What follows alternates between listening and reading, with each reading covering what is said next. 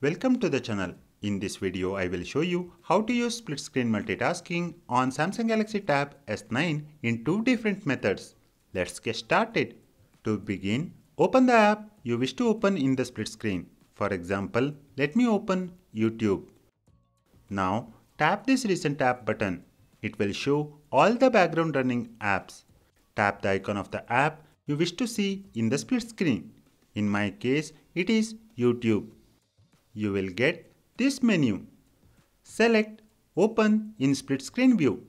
The app will move to the left part of the screen. On the right side, you will see all the installed apps. Open the app you want. For example, let me open Settings. Now we are in Split Screen View. You can move this handle to adjust the size of the first and second app.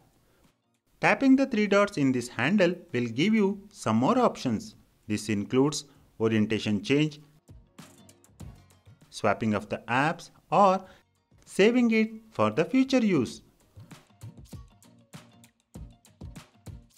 Moving this handle all the way left or right will exit this view. Another way to use a split screen is using the taskbar. So open the app from the home screen or app drawer. For example, let me open Gallery.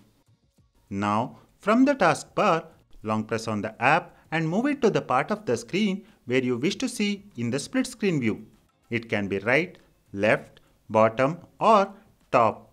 You can open up to 3 apps in a split view like this. Now, you can adjust the size of the view, layout, or save it for the future. That's it for this video on how to use split screen view on Samsung Galaxy Tab S9. Thank you for watching this video. Please hit the like button and subscribe to the channel if you find this video informative.